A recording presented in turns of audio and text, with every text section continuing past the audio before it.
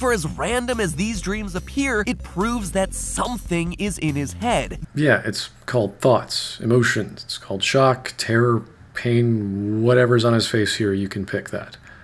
They're dreams. The kid's on fire. The kid's not on fire. Ooh, it's interpretive. That's what dreams are kind of all about. It's not mind control, at least not in the way the lore has described how Reaper mind control works. Just let the dreams be dreams. Interpret all the subjective emotions you want based on the value of what you think they are. You're free to do that.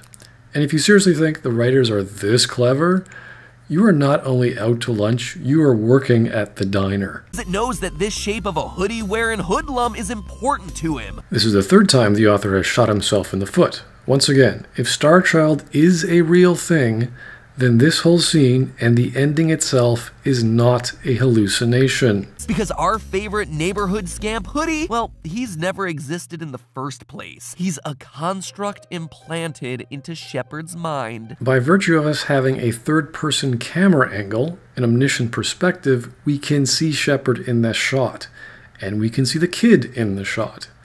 If it's not an omniscient perspective, then everything can be scrutinized to be a hallucination, and nothing is real or believable. The evidence is subtle at first, but undeniable once you start looking for it. That only proves you're delusional, that you need to rationalize everything under that delusion, and can't think critically when the evidence contradicts you. Have you ever thought you may in fact be wrong? That what you're describing is not a house of cards, that you're burning a pile of cards that have now become kindling. One, nobody at all in the entire game sees or acknowledges this child. They don't need to. The audience, with a third-person omniscient view, can see him. That is called an objective view. Mass Effect has always done this. The child is casting a shadow. He's interacting with the physical world. We can hear him speak. He makes noise. He's a physical entity. Mass Effect is not using a first-person shooter perspective. It has a cinematic third-person view. If you don't know what that is, I suggest you read a book or watch a movie, and then take the book or movie and slam it into your face. As you repeatedly do that, you will notice the object is physical, it makes noise, and it hurts, much like your thought process to the rest of humanity with a thinking brain. Getting on the rescue ship, these soldiers help everyone else into the shuttle, and look at how they don't help that kid. Either these soldiers have never heard of women and children first, or they're not helping because there's nobody actually there to help. Yeah, by shooting enemies to ensure everyone gets away, and not help an able-bodied child from walking. How dare those soldiers do their job, protecting people? Seriously, if you think this is all some M. Night Jambalaya cinematic, you are not only out to lunch, you got rushed to the hospital after eating so much, and they have to give you a slow drip of the Kool-Aid in hopes that they can then eventually wean you off, or else you'll die. Consider this. During the air duct scene, your mentor Admiral Anderson calls the Shepard, and when you look back, poof, the kid has disappeared. After the scared child has said to Shepard, "You can't help me," 6 seconds have passed from the last view of the child on the screen. A child who's scared for their life, who doesn't want to go with someone for fear of death, keeps crawling into the air duct they were already going into.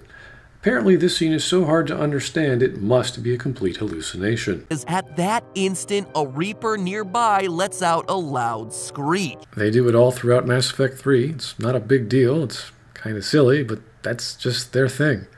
Ooh, noises, scary. Additionally, supplemental material is not effective in explaining another medium, especially when using a different writer, but now we're hearing voices to explain mind control when we've already established mind control has no noise in the audible spectrum. It would seem as though Shepard was falling under the thrall of the Reapers, but was temporarily snapped out of it by Anderson. Or it's just called cinematics, and it doesn't take that long for a kid to crawl half a meter around a right-angle air duct out of the frame. This is also assuming all the cuts between the scenes were in fact 8 seconds, and the time between those scenes weren't longer. Yes, the magic of cinema. This is similar to the frames of a comic. You have to fill in the blanks between them. Now, I don't think that's what's going on here, but it's much more feasible to argue this framing context than it is to explain mind control by trying to view the content with false lore. All because it seemed like the kid pulled a Batman? A tone from space, it forced the singers to resonate with its own sour yellow note. A sour tone that prompted them to have dark dreams featuring, quote, songs the color of oily shadows. First off, the Rachni Queen is one of the more alien species of Mass Effect, and who controls telepathy via colored thoughts. I don't know exactly what those are. That's what makes her Rachni. Thus, we don't know how she communicates our senses the physical world. Secondly, there is no sound in space, so we don't know what she's talking about here. Thirdly, songs come from sound, and thus do not have colors, oily shadows or watery light or whatever, unless you have a condition called synesthesia. Again, we're talking to an alien about their understanding of another alien and how their mind control is causing a tone from space. Fourthly, the other Rachni singers were making sour yellow notes. What does that even mean? Notes that, as we learn in ME1, cause dreams with oily black shadows. Shadows just like the ones that are appearing in Shepard's nightmares. Let's see the actual conversation. This is a question we asked the Queen about what will happen if we let her go. You have the power to free us, or return our people to the silence of memory. If I let you live, would you attack other races again? No, I do not know what happened in the war. We only heard discordance, songs the color of oily shadows. We would seek a hidden place to teach our children harmony. If they understand, perhaps we would return. Are you a survivor from the war? A clone? We do not know. We were only an egg, hearing Mother cry in our dreams. A tone from space hushed one voice after another. It forced the singers to resonate with its own sour yellow note. Then we awoke in this place, the last echo of those who came out from the singing planet. The sky is silent. Now, we do know the Reapers were controlling the Rachni during the Rachni Wars, but this doesn't mean anything. She just heard songs the color of oily shadows. That doesn't mean she heard them from the Reaper-controlled Rachni. She could be referring to being confused, since she was an egg at the time being told these things by her mother, because she literally said, "I do not know what happened in the war. We only heard discordance, songs the color of oily shadows."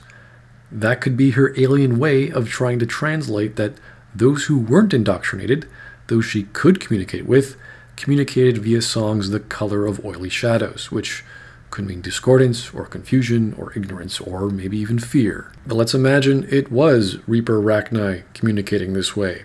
Why would a human mind have songs the color of oily shadows, whatever that is? It sounds like they're communicating through sound, not necessarily dreaming, unless that's how their telepathy works. And if they are dreaming, or being telepathic, who's to say a human mind would have the same kind of dreams or thoughts, considering we're not telepathic? See how this is all one wild speculation, all because some animator decided to make dreamlike shadowy figures in a dream world, and the fans are still clutching on to that buyer's remorse? Sure, it could just be a huge coincidence that the first time Shepard sees the child, the day all these dreams are triggered, dreams that reflect the style of dreams other indoctrinated species have had, just so happens to be the very first day that the Reapers show up. The mind of an alien and the mind of a human are decidedly different. Also, the author is supposing that just because they show up, we have indoctrination. That's not the case. If that were the case, Shepard would have been indoctrinated as soon as we saw Sovereign back on Eden Prime. Yeah, it could be, but it's not. And science proves why. Oh god. Enough volumes have been shown in study after study to negatively impact humans, from giving them simple headaches to full-blown anxiety attacks to even seeing ghosts. So you're saying the negative stimuli has a negative impact on the human body. Thank you, science man. Then the author goes into pure nonsense about spectral analysis having ones and zeros, brought to you by the colors red and yellow, and thus, I don't know, it's not even worth responding to. Because now it's time to tackle the ending. And here we Except he doesn't, and he says more Mass Effect is coming, but that was a month ago. And then he wants to sell you some razor blades so you can shave, I hope. So maybe he's eventually going to prove the indoctrination theory. I wish I could see it. I guess I'll have to check my spectral analysis of that. Oh yeah, right. Sorry, I'm having trouble hearing you. Getting a lot of... With all fan theories, they're generally stupid, but at best entertaining. Unfortunately, this one is dead in the water. I will interface with your systems and assist with the catalyst too. Indoctrinated presence detected. Activating security protocol. We literally have an indoctrination detection tool in the name of the Prothean AI vendetta. That means anyone who has said anything about the indoctrination theory prior to these events are categorically wrong. Additionally, the way that indoctrination works, there is no time in the story to prove that Commander Shepard is going to be indoctrinated during this length of time until the ending.